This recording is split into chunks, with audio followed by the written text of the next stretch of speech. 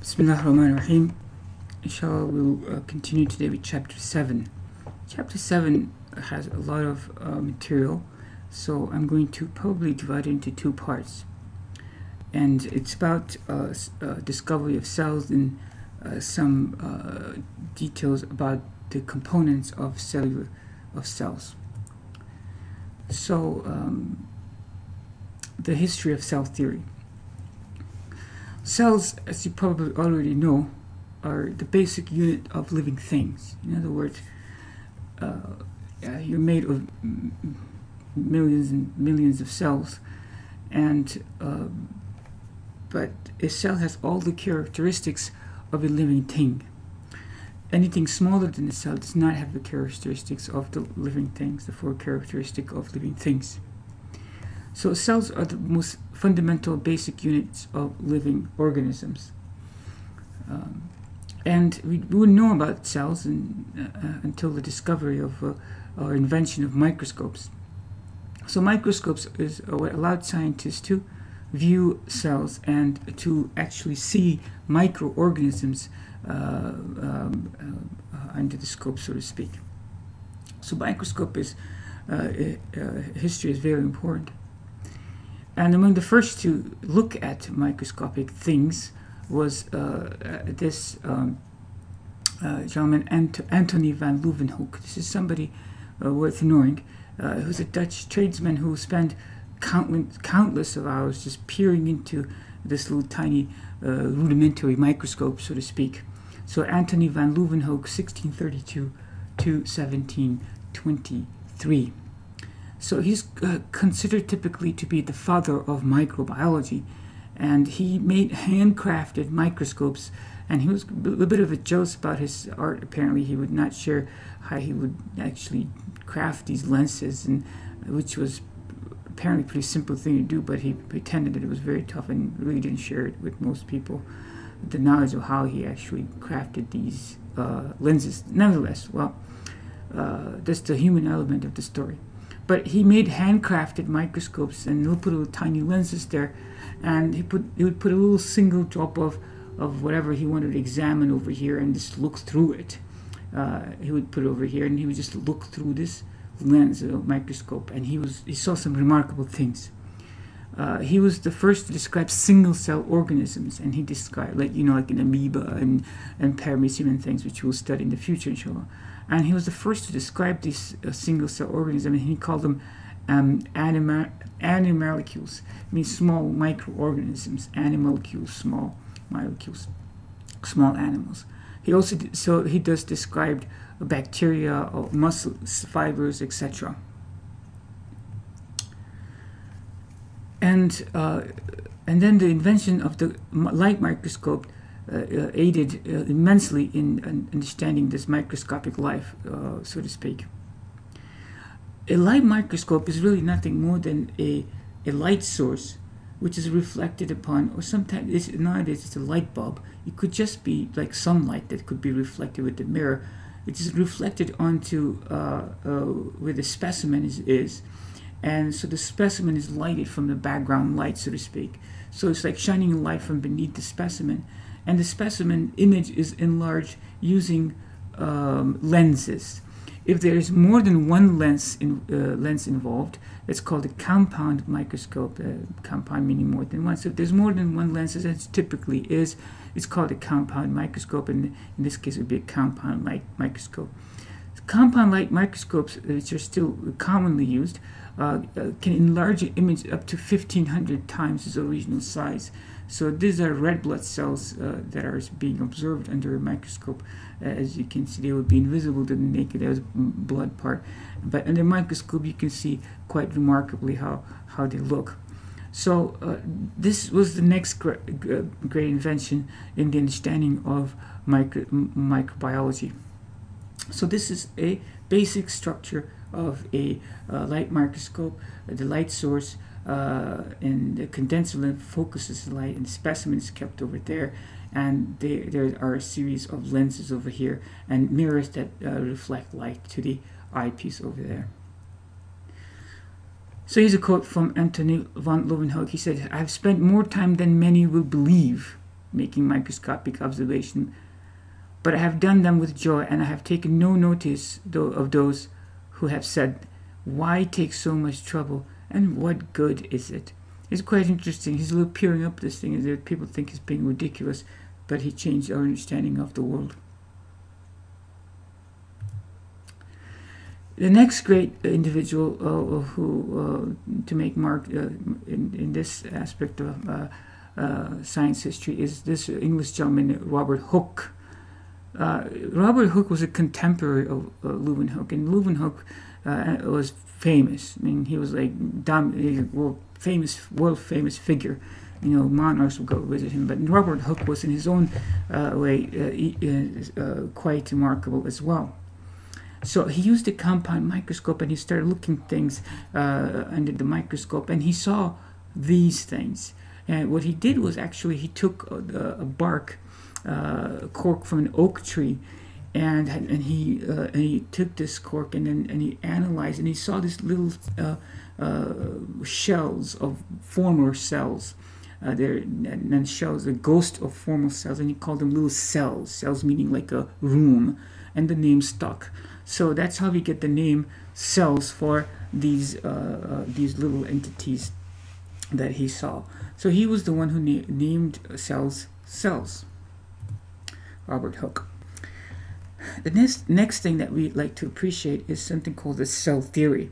So there was a time when people used to think that living things came from non-living things.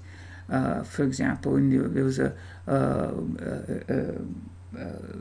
belief that there are worms on the street after it rains, because when it rains, the rain kind of works on the fallen hair from the horses, and then these hairs grow into worms. So the theories which seem silly to us today, but they were widely prevalent. People didn't know how living things came about. And gradually those theories were proven wrong, and then now we understand how one living thing comes from another living thing, etc. And this is called the cell theory. The cell theory, we'll talk about in detail. These three individuals are responsible for laying the groundwork for the cell theory. So Matthias Schilden, for example, he observed that all plants are made of cells. He looked at many different plants under the microscope, and he made a conclusion that all plants are made of cells. That's quite a statement to make if you think about it. Here's Robert Hooke has discovered, now this is much later, it's like 1800. Robert Hooke already discovered cells. But to claim that all plants are made of cells is quite a remarkable thing. Now, you personally, how many plant cells have you looked under a microscope, right? But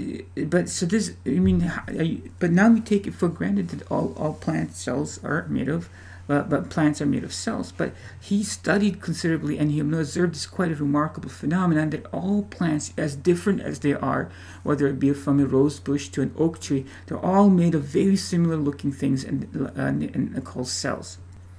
Similarly, Theodor Schwann made a similar observation with animals. He observed many animal tissues, and he noticed that all of them are made of similar structures and cells. So between these two gentlemen, all plants appear to be made of cells, and all animals appear cells.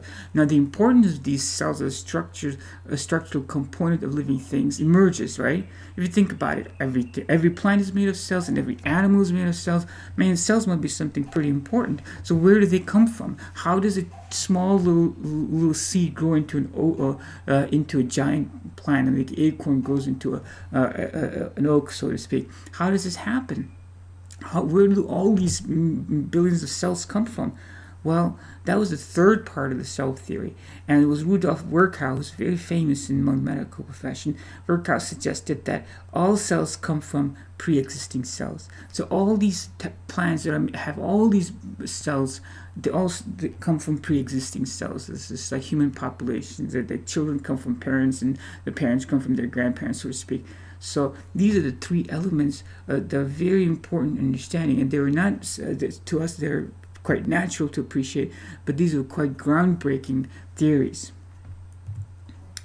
And this is Shildon Schwann that we have already spoke of, and studying plants and animals respectively and speculating on where that came from. This is 1800s, late 1830s.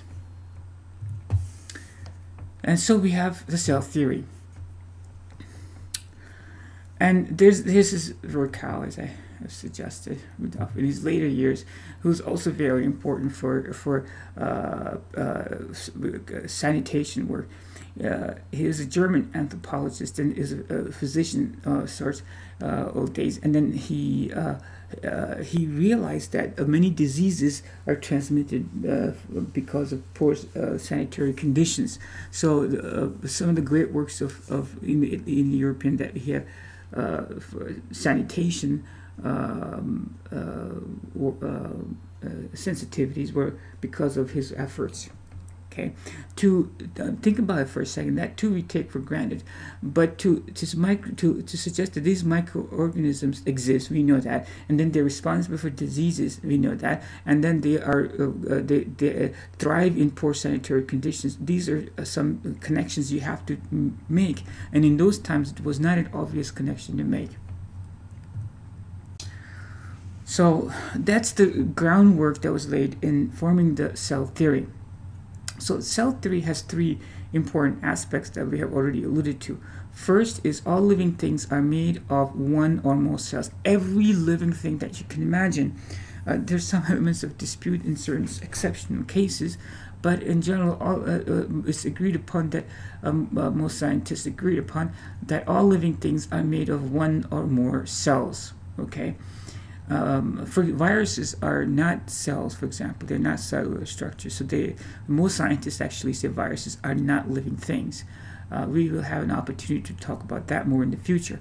But nevertheless, first part of cell theory is that all living things by far are made of one or more cells. Like there are such things as unicellular, one-celled organisms like the amoeba, for example. The second part of cell theory is that the cell is the smallest unit of life. In other words, anything smaller than a cell is not living. So all the components of a cell are not living things, like proteins, the nucleus, and right, they're not living things. So the smallest unit of something that you can call living, this thing is alive, is a cell. Anything smaller than a cell is not considered to be living. So first part aspect of the cell theory is that all living things are made of one or more cells. The second aspect of cell theory is that cell is the smallest unit of life or living thing. And the third aspect of the cell theory is that all new cells come from pre-existing cells. All new cells come from pre-existing cells. So this is the cell theory. So it's one of the most fundamental paradigms of biology, biological sciences, and you must know this, inshallah. Now, we talked about how Leeuwenhoek started out with this little tiny microscope, squinting, and then how the light microscope that Robert Hooke used. And then the next great advances occurred actually in the 20th century, not that long ago. So in the 1930s and 40s, electron microscopes were invented. Okay, electron. Now compare the magnification of a light microscope, like 1,500 times the size of an object, 1,500 times the size of the object, to 500,000 times the size of the object, which is quite stunning if you think about it. So you can magnify by 500,000 times. To me, that's quite actually mind-boggling. This is like, you know how you have a telescope, the Hubble telescope peers into the galaxies, right? Farther away. So these are like the looking into the galaxies, microscopic galaxies, so to speak. So these are quite amazing things. The two most popular, widely used microscopes are these two that are here. One is called the scanning electron microscope. The second is called the transmission electron microscope. So scanning electron microscope and transmission electron microscope. Scanning electron microscope is kind of like Braille. When people who do not have sight, they use their fingers, so to speak, kind of to get a feel for what's written on paper. That's scanning. So that's how and it gives beautiful three-dimensional images that you'll see, which I find quite remarkable. That's scanning, okay? Transmission electron microscope is very different. In transmission electron microscope, you make tiny, very thin slices, and you basically pass through electron beams through it. Both of these use electrons. In scanning electron, the electrons kind of touch the surface, and they bounce off of the surface, and then the transmission, the cut is so thin they just go through the material, and they give exceptional detailed images of the specimen. So that's the difference: scanning electron microscope versus transmission electron microscope. So here's what happens with scanning electron microscope. An electron beam is thrown at the sample, and it bounces off various different things, and that's what's detected, and a three-dimensional image is constructed using that. Compare that to a transmission electron microscope, where you have high voltage, you have an electron gun, so to speak. You have a little gun, so to speak, that generates a beam of electrons that's condensed, is sharpened all the way up to where the specimen is. Specimen is kept over here, and then the beam just goes straight through that. And the screen here actually is over here, so a beam of electron is going through there. Okay, so that's this is a comparison of light microscope, which we understand, to scanning electron.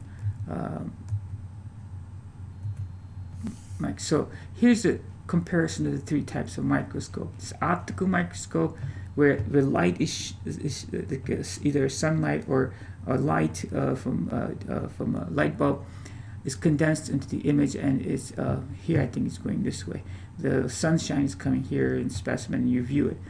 Transmission electron microscope, the electron beam goes through this specimen, and in scanning electron microscope, it doesn't go through it. It scans it, and then the data is collected, and a three-dimensional image is constructed. There are other types of microscope, which we'll talk about briefly thereafter. So here's a scanning electron microscope. So here, look at the specimen over here.